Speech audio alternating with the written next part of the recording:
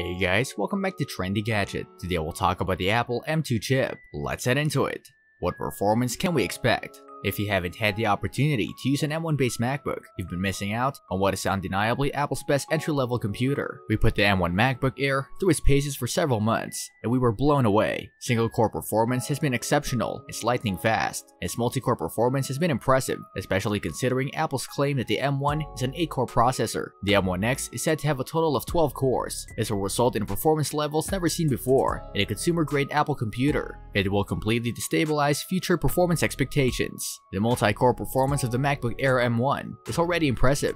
With a score of 7,409 in the Geekbench database, more than 60% of Intel-based Macs, including the top-of-the-line 16-inch MacBook Pro, have this capability. The M1X or M2 will add 4 additional performance cores, and the core frequency stays the same. We can estimate that the multi-core performance can reach just over 13,500. To put this into context, it's about the same as an 18-core iMac Pro, which used to cost upwards of $7,000. Granted, you don't always need a lot of cores, but if you use multi-threaded applications on a regular basis, you'll notice a difference. Additional cores will benefit these applications because they're designed to take advantage of parallel CPU threads. A single task is split into multiple smaller ones, and because there are more cores, there are more threads, allowing for more simultaneous processes to be executed at a faster rate. The soon-to-be-released M1X is probably another factor in Apple's decision to discontinue the iMac Pro. It discontinued it before it got totally embarrassed by a Mac $5,000 cheaper. If we take a look at the Geekbench 5 multi-core chart, only the 16-core, 24-core, and the 28-core Mac Pros would score higher. It is close to release.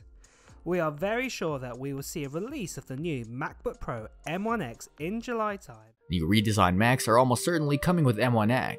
For quite some time, the 14-inch MacBook Pro has been rumored. Mitchie Kuhl of TF International Securities had predicted that the 14-inch MacBook Pro would be available by the end of 2020, but he later changed his mind, claiming that Apple's plans had been pushed back into 2021 because the company wanted to use mini LED displays in the new models and there were supply issues due to the coronavirus pandemic. Both analyst Mitchie Kuhl and Bloomberg's Mark Gurman have stated that the 13-inch MacBook Pro will be completely redesigned. A Chinese ransomware group recently leaked several CAD files containing the design of the supposedly new MacBook Pro. On the right side of the machine, the schematics showed an HDMI port, a USB-C Thunderbolt port, and an SD card reader. 2 additional USB-C Thunderbolt ports and a MagSafe charging port are found on the left side, for a total of 3 USB-C Thunderbolt ports rather than the 4 that the upcoming M1X will have. This is in stark contrast to the current MacBook Pro, which only has 2 Thunderbolt 3 USB 4 ports due to the M1 chip. MacBook Air 2021 rumors have already begun surfacing, and welcome news, because while we love the recent MacBook Air with M1, there's still plenty of room for improvement. According to Apple insider Mark Gurman of Bloomberg, the newly redesigned MacBook Air will either go on sale in the second half of 2021 or early 2022 at the latest. Gurman has a history of releasing deep Apple intel, much of which often turns out to be true.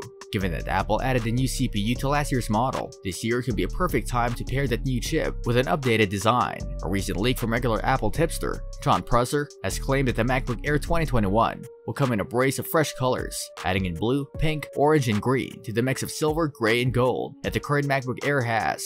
If we're lucky, Apple might also use silicon for the larger, rumored 32-inch iMac, but details are sparse about that one as of now. It'll have a new, more efficient manufacturing process. Apple News channels and blogs believe that the MacBooks that will come out this summer will have an M1X chipset inside. Mass production of the M2 or M1X is expected to begin in the second half of 2021. TSMC has not specified how different this N5P process will be on its website when comparing the last generation 7nm FinFET node. It does highlight how a standard N5 and N5P will differ. In the N5, 15% performance improvement, 30% reduction in power consumption, and the N5P has 20% performance improvement with 40% reduction in power consumption. As you can see, both the performance and the power efficiency categories see an uplift, but naturally, we'll wait for real-world numbers to come through to provide a more comprehensive comparison.